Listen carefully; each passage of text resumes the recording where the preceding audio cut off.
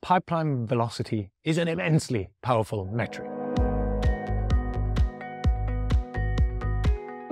Because unlike your standard customer acquisition and revenue metrics, it takes into account a whole host of sub-metrics that frankly offers B2B revenue leaders an incredible perspective on their pipeline's performance.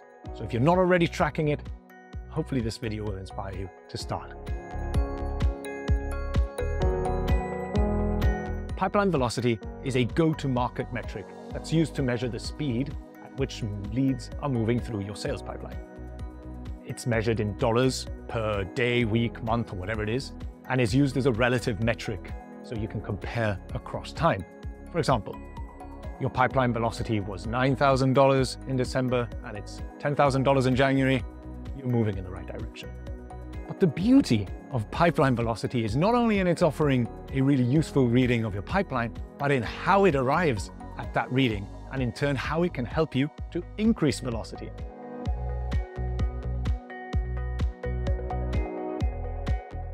Okay, so here's how you work out pipeline velocity. You've got number of sales qualified leads in your pipeline, you've got your win rate, and you've got your average deal size, all over your current sales cycle in days. Let's work through a simple example. Say you've got 30 SQLs in your pipeline and you've got a 10% close deal and you've got a deal size value of $10,000. You're going to multiply these together and then you're going to divide by your current sales pipeline speed, which is 80 days, multiplied by 30 for your monthly value. This means that you're moving $11,250 of pipeline a month.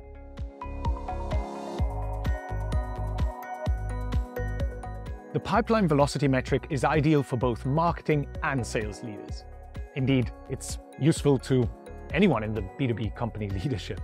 This is because it offers great high-level overview of historic performance, and it can also be used to accurately formulate forecasts.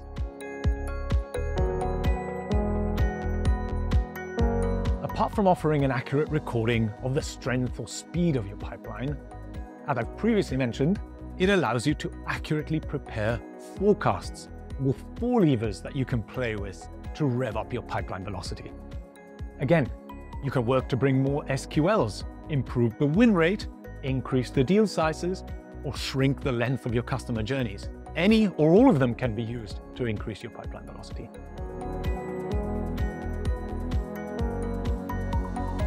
A final point that's really necessary to touch on is tracking.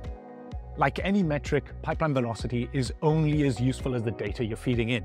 In this case, you get most of the data from your CRM, except for your time to revenue, or how long your customer journey is. So here you really need to pay attention on where you're starting the timer and where you're ending it. So there you have it. That's a quick intro to pipeline velocity metric, and I really hope that it's inspired you to start using it, because it is really useful when you compare it to your customer acquisition metrics, simply saying that let's get more customers into the pipeline, and the revenue metric, let's just get more money flowing through.